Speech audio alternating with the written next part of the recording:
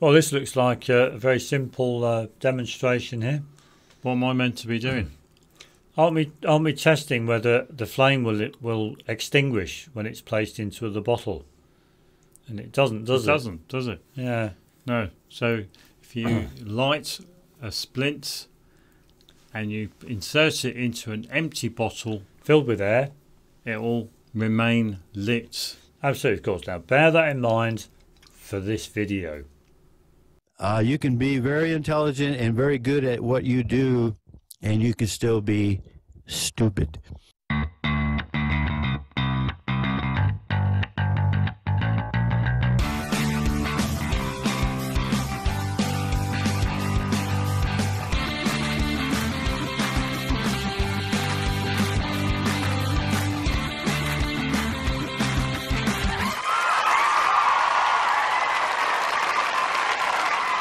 Yes. Yeah, well, we're back again, annoying people with our views and opinions because Because a lot of people think there's oxygen in the air. Yeah, naturally, of course, in the natural environment.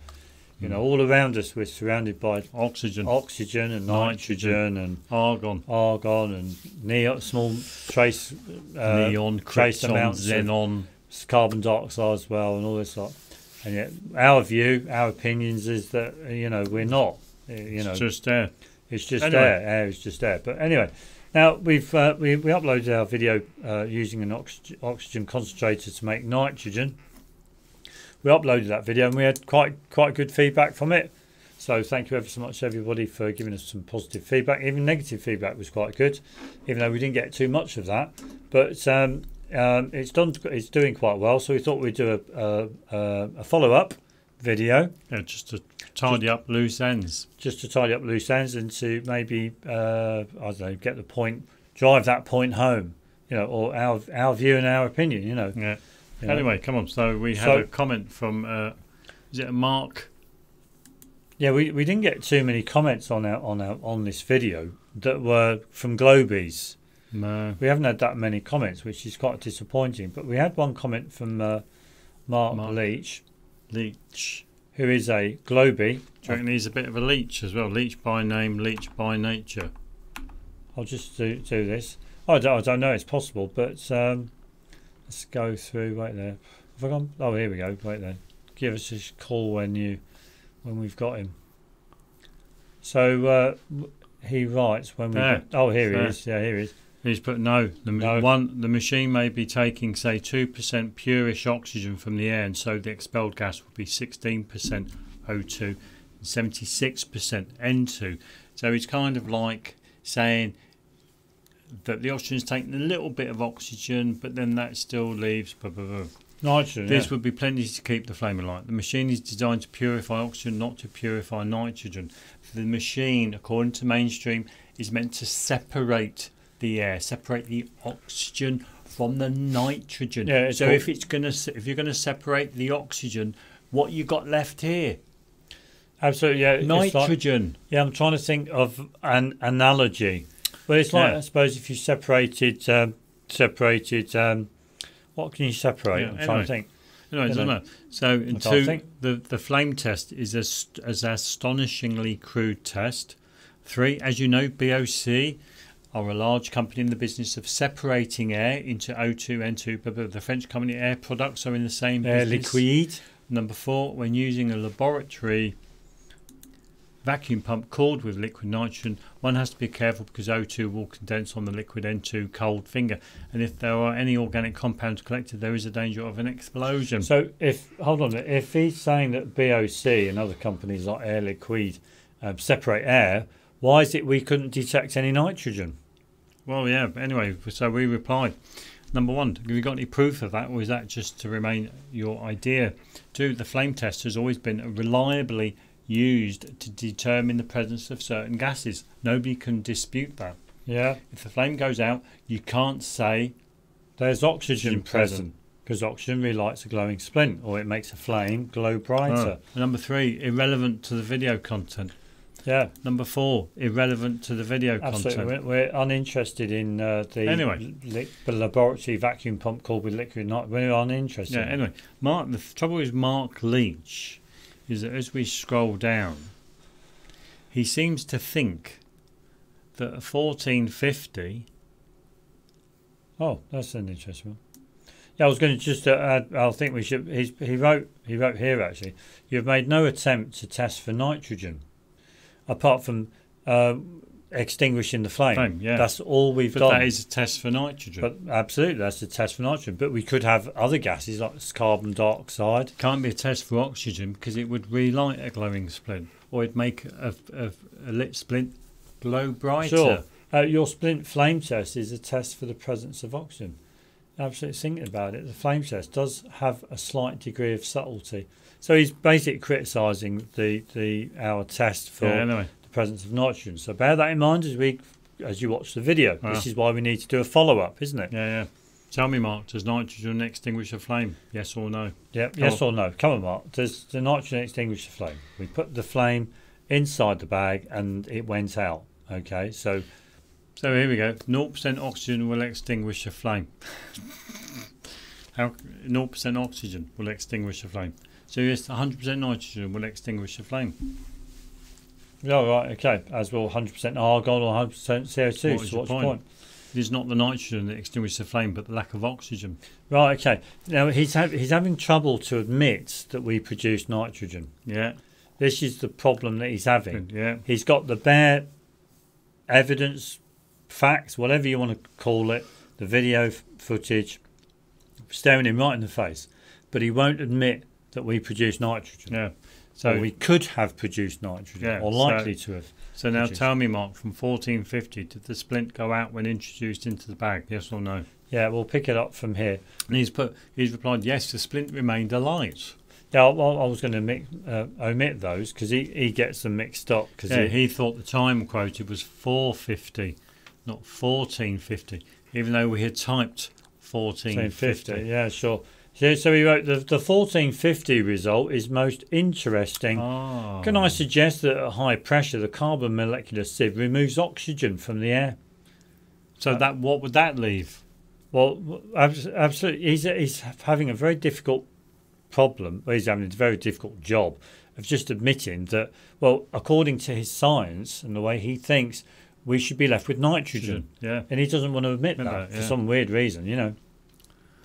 As I said before, entire industries are based on liquefying air and then cryogenically distilling and purifying the various components. Your conclusion that nitrogen is synthesized is not proven at all. Oh, hold on. Next, you're going to tell me the Earth is flat. All right. The guy, hold on. He says, can I suggest that at high pressure the carbon molecular sieve removes the oxygen from the air? You got to show that there is oxygen in the air to begin with. Absolutely, of course. And when we first used our oxygen concentrator, we produced oxygen, but we couldn't find any nitrogen. We couldn't detect any nitrogen being exhausted from the machine. So we can only conclude that the machine just processes air in its entirety to produce that gas. Oxygen. To produce oxygen, the properties of an oxygenated gas.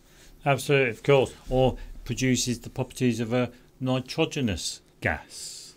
Absolutely. So we asked him, at what point in the video did you observe oxygen being removed from the air? Yeah. You know, I mean, you know, I don't see any.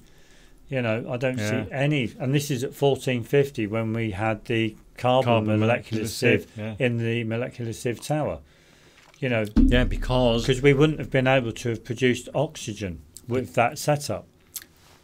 Well, using mainstream's understanding of how pressure swing absorption systems work, we should have had oxygen being released from the exhaust. But we didn't. We couldn't. Don't remember. Detect it. Remember, these are called molecular sieves. So on a molecular level, they will trap in, say, the oxygen to allow the nitrogen to pass through, or trapping the nitrogen to allow the oxygen to pass through. Sure, and all of these atoms, so we're led to understand, are all of a certain size, and you know, you can't. If they say to you that nitrogen is exhausted, then how can you get oxygen being exhausted from an oxygen concentrator? Yeah, you know. Anyway, come on. Let's show people what we've done. So yeah, we had to do a follow up from the previous video, simply because there were a few loose ends. In other words, and did we produce nitrogen? Yeah, one of them was actually test the gas that we produced. Yeah. So what we thought we'd do is we'd actually have a very good, be very what's the word, meticulous, thorough, and try and test the gas to see if it was indeed nitrogen. Yeah. Now, firstly, we have to point out that a lot of people may have challenged our demonstration because we didn't use an oil-free compressor. So the oil may have stained the air. Yeah, and extinguished the flame. It's a possibility. So what we're showing to people now in the video, and that is the air from an oil compressor, oil-filled compressor, will not put out a flame. So we've got the compressor on the right hand side there. Oh, you're just showing that we've got it. Yeah, there's an air stream coming out of the, and then we realise, we only needed to fill up the bag, don't we? Yeah, really? I know. Yeah. Of course. Just move it forward. Oh, I don't know. I'm trying to work out how to. I don't know how to. Oh, there you go. So we've got 2 bar pressure on the valve. This is it going into the machine. You jumped ahead. Oh, is it? Have I jumped ahead?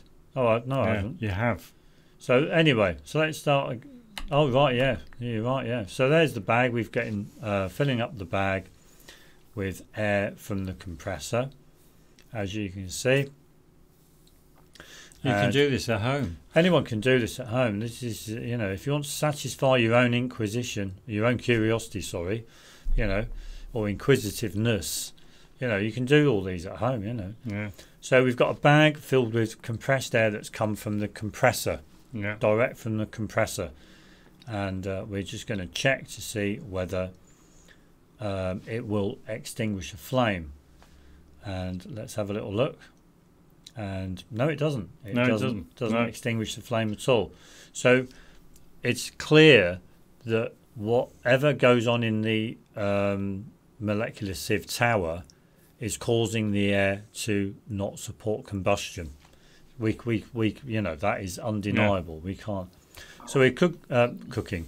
We're hooking up the compressor to the oxygen concentrator that's filled with carbon molecular sieve, and we're going to hook that up. You want to move it forward, right? Okay, there we go. And we're showing to everyone now. We got it down to 2 bar. 2 bar. Okay, 2 bar.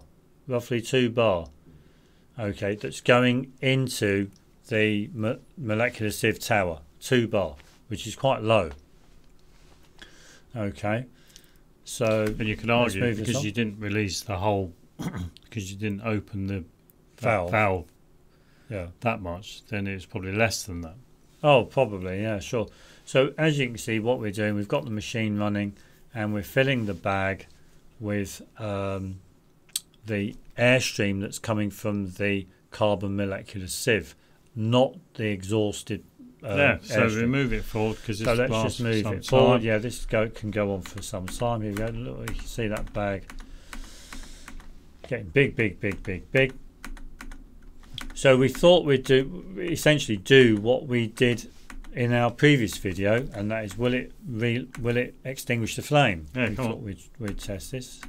So there we go, and it goes out. Yeah, there you go. So I keep the bag open. Okay, keep the bag open, and we light the splint. There you go, and it goes into the bag, plastic bag, and it's gone out. Oh no, it didn't. Oh, we've missed one because we did it twice, didn't we? Yeah. We did it twice. Do apologise. There we go. We've got the lits. This is the first time. Sorry, what you saw was the second time. So the splint's gone in, the lit splint, and there you go. It's gone out. So what we do is I hold the bag open and we light the splint again, and we pop the lit splint back into the bag, and there you go, it's gone out again. So twice in a row it's gone out. Third time it remains lit, doesn't it? Yeah. But obviously we've got the bag wide open, so you know a lot of the air that's in the bag is just going to be contaminated with the air from, or the air that's gone into the bag will support the flame. Absolutely, of course, yeah. So, but on 2 occasions, okay, on 2 occasions the bag was filled with air that didn't support combustion. Okay, and what we're beginning to understand is that this appears to be a very reliable way of producing this gas. Very reliable, you know. So let's put the air through more. So what we do tests. now is we put the air through more tests. I think our next job is to test the exhaust gas to see whether that will put out a flame, extinguish a flame, or whether a flame will. I think we've already done it there. So there's the bag, and we're lighting the splints. Will the exhaust gas, okay, put out the flame of the splint? Here we go. Let's have a little butchers. And no, it doesn't. No, it doesn't at all. No. So there's obviously some difference between the exhaust gas and the gas that comes out the front of the machine. Exactly the same as what we saw with when it was filled with the oxygen molecular sieve. Oxygen out the front, whereas the other one didn't really like the glowing splint, did it? No, it didn't. The exhaust didn't really like the glowing splint. So here we've got some lime water, because some of you out there might think, well, you could be producing CO2. Okay, well, let's do some lime water. Yeah, because the oxygen has reacted with the carbon molecular sieve. Oh, right, yeah, sure. So there you go. Let's just do that. Fill that up. There we go. Now I'll blow through 1 test tube. So we've got 2 test tubes filled with lime water, and I blow through 1 just to show to everyone the lime water will turn milky. Well, yeah, the lime water works. The lime water works. There we go. Because we've had this lime water in a tub for months, haven't we? So there you go. It's active. It does actually work. So we should expect this gas, if it's nitrogen, the gas shouldn't turn milky. Sorry, the liquid, the lime water shouldn't turn milky. The gas shouldn't turn the lime water milky. That's what I meant to say. So we're bubbling then we could rule out CO2. Absolutely, of course. So we're bubbling the airstream that comes out the front of the machine with the carbon molecular sieve. We're bubbling it through lime water, and we leave it there for quite some time, don't we? Really? Keep going. Probably about 10 minutes, I'm sure. 10 minutes. There we go. We take the. I'm sure that's about 10 minutes. I'm not. Well, anyway, or something very similar. So you can see very clearly the no change. No. Absolutely, it hasn't worked. So we can rule out carbon dioxide. By carbon dioxide. Yeah, because there's no salts and there's no acids. Absolutely, of course. In what we're using, the airstream doesn't contain a salt and acid. Yeah. So what we've got here is we've got some. Some people say, but it contains carbon and oxygen. What we've got here is we've got some water, and what we're going to do is we're going to carry out a very simple litmus paper test, red and blue litmus paper test. And as far as I'm aware, nitrogen will not change red litmus paper, moistened litmus paper, red litmus paper, or moistened blue litmus paper. So red litmus paper to blue and blue litmus paper to red. It won't change if it's nitrogen. Okay. So I've got, because it's not acidic and it's not an alkali. Absolutely, it's kind of like neutral. I'm sure, I don't know whether nitrogen's like inert, whether they refer to nitrogen as being inert. I don't know, you'd have to look up on so Wikipedia. We've moistened the blue litmus paper there. Whether we've got it in focus or not, I don't know. There we go. And I'm just running the airline, the hose over the litmus paper, and it's not changing colour at all. It's not doing it, and it remains like that all the time I do it. Yeah. You know, so we can't really say that we're producing. It looks good that we have produced nitrogen. So I clean up the hose. And you do it again with the red litmus paper. Do it again with the red litmus paper. Here we go. Come on, move it. Yeah, no, yeah, sure. There we go. So you can see me doing it there. Cleaning feels as if I was cleaning that litmus paper there. Yeah. But the litmus paper, red litmus paper, isn't turning blue, not at all. It's not changing colour. So from both of those tests, we can safely conclude from all of those tests that we have produced nitrogen. Yeah. Using the method of having a compressor, compress the air, and then entering into an oxygen concentrator where the molecular sieve towers are filled with carbon molecular sieve. You know, we can safely say we've done that. Yeah. It's extinguished the flame. It doesn't turn the litmus paper any colour. No change. Well, you know, if anyone out there knows of a test we can carry out on this airstream to test that it would be nitrogen, please let us know. Nitrogen, or that it's not nitrogen, or to confirm that it is nitrogen. Oh right. You know, let us know. Let us know in the comment below. I think what we've done here is enough to confirm to me that it is nitrogen. Yeah, absolutely. I've got no. Mark, if you're listening. Absolutely, yeah. I've got no doubt in me whatsoever that the gas stream we produce from the front of the machine is nitrogen. Anyway, so that's not changing. Which is really good. That's not. We don't need to do any more. Yeah, there was one more that we did. Oh right, yeah, of course. So, there was one more test we did.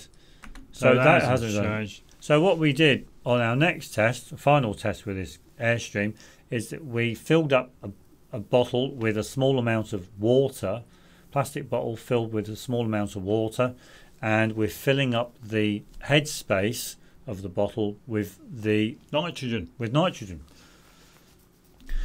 Okay, because I've thought to myself that what could happen here is that if we were to screw the top on once the bottle's filled with nitrogen and we give it a vigorous shake, the bottle the bottle might collapse, okay, because some of the gas has absorbed into the water. It's possible. Or, what else did I say could have happened? Oh, when we put in a lit splint into the bottle, the flame would remain lit.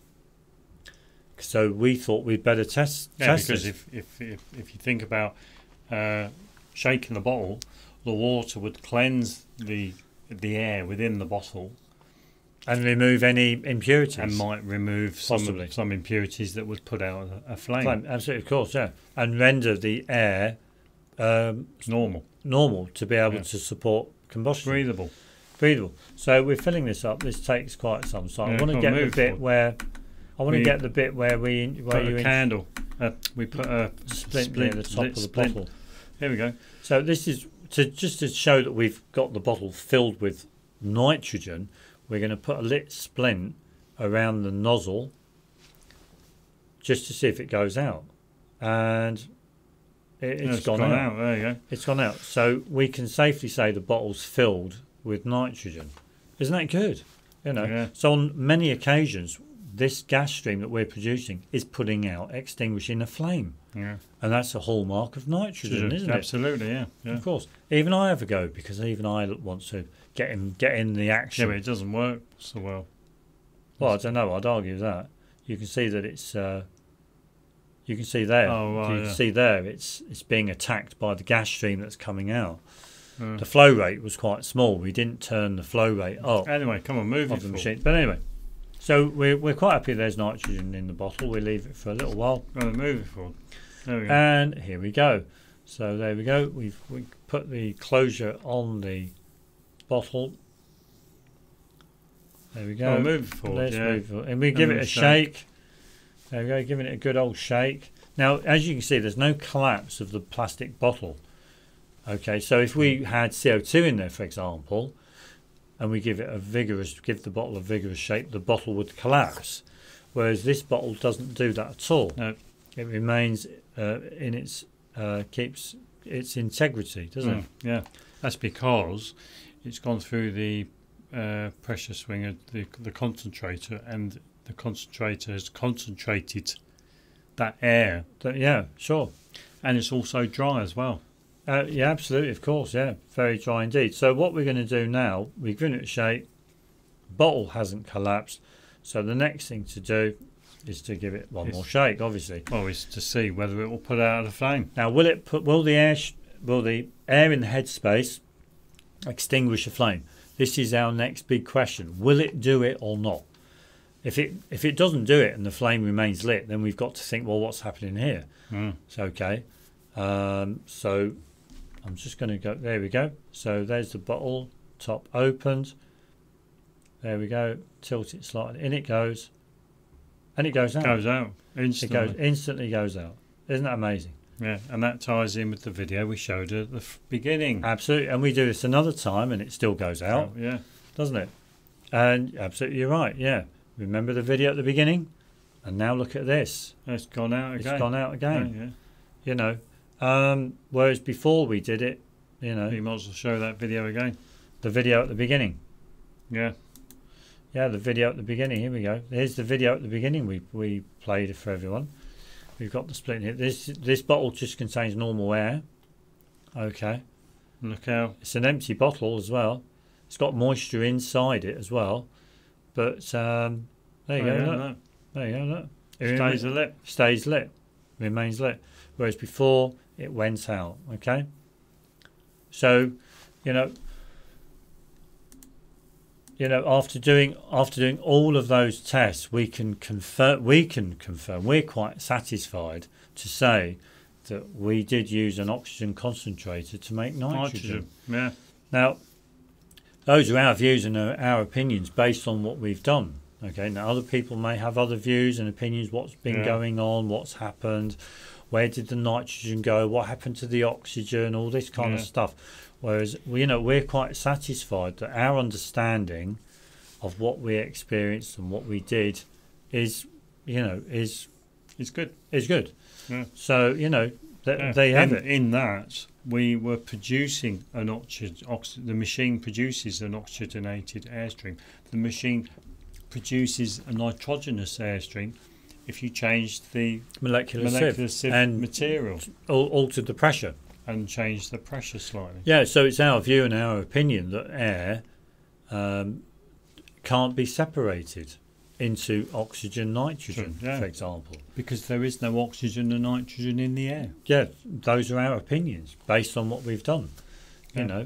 You can process the air to make your oxygen or to make your nitrogen. Sure. But you can't split it. You can't split the air, absolutely, of course, yeah. And this ties in very similar to our views on water. You can't split water into hydrogen and oxygen. Absolutely, of course, yeah. So, anyway, I think that wraps us up there for our little follow-up for using an oxygen concentrator to make nitrogen. Yeah, but I think that's done and dusted, Yeah, absolutely, of course. And at least we know that we've got a great source of nitrogen if ever we need it. Absolutely, of course. Yeah, that's good. That's a good point. Yeah, of course. And finally, I've got to mention. Many apologies about the sound on this video, on the our previous video. We failed to realise that the microphone we used, clip-on microphone, Valier mic, recorded in mono, and it's a mono mic. Yeah, we overlooked that. And we could have changed it to stereo, but we just didn't know. So next time it'll be fine. Okay, so many thanks. That's it. It's all done and dusted. See you later. Leave us a comment below. Let us know what you think. Take care. All the best. Take care. All the best, and see you next time. Bye. Ta-da. The Earth isn't round, it's flat. How do you know? I've observed it in all my travels over Europe. It's flat. Everywhere it's flat.